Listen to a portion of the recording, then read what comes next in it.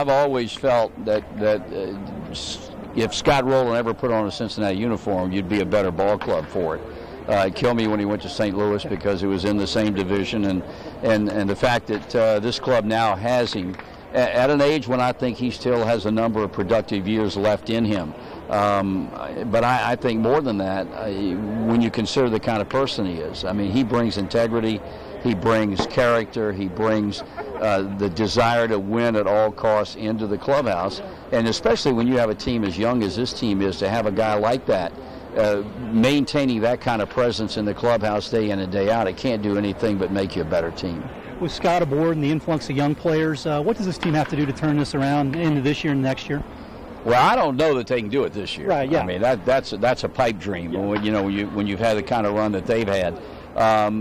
But I think when the deal was made, Walt Jocketty made the comment, the Reds general manager, this deal is maybe, if anything, even more about next year and in the future beyond that, because I think this club has every intention in the world of trying to get Scott signed to a contract extension.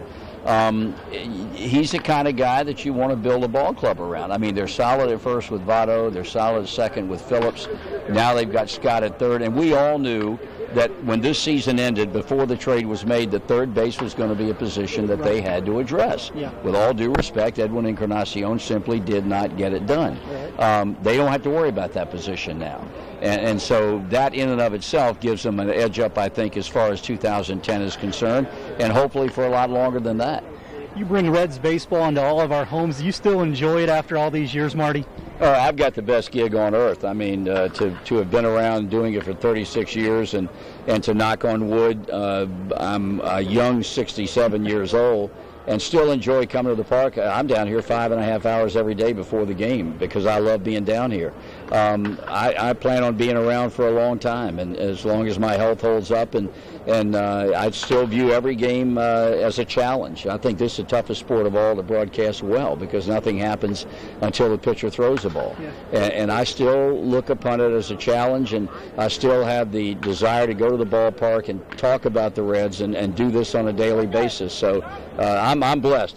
For me, I've got the best job in the world. And I'm sure you miss Nuxie every day. That was a great partnership. Well, it was one of the more unique partnerships in our profession in this business. I mean, we were together day in, day out for 31 years, and I don't think there's anybody that's had a run like that as a broadcast tandem in the big leagues. Maybe Jack Buck and Mike Shannon, but certainly no one else. And it was a special relationship, and there's a day goes by that I don't think of him in some form or fashion, and always will as long as I'm in this business. I was blessed to be able to work with him because he taught me so much, not so much about the business, but more about life and how you conduct yourself and how do you deal with people. And as I say, I was blessed. Of all the places I could have ended up, and the people that I could have worked with, it was a double hit for me to come here and to work with Joe. Well, how are you hitting the golf ball? It's a painful work in progress. Where's the Players Club in Woodland Trails? It's in Muncie, Indiana, sir. Good track? It's not bad. I'll have to get up there sometime and play it. Marty, who's going to come out of this Central race as you look at the end of the season here? You know, it's interesting. I was just talking with Walt Jocketty, and I asked him, who do you like best, the Cubs or the Cardinals? And I really like the Cubs better because I think their pitching is better. I have a great. I haven't thought all year long that the Cardinal pitching was that good. After Chris Carpenter and Adam Wainwright, they drop off big time. Not only in their rotation, but also in their bullpen. And I think that's where the Cubs have them. Now, if you paid off on who scores the most runs, the Cardinals are going to outslug almost anybody with the addition of Matt Holliday with Pujols and Ludwig and all the rest of those guys.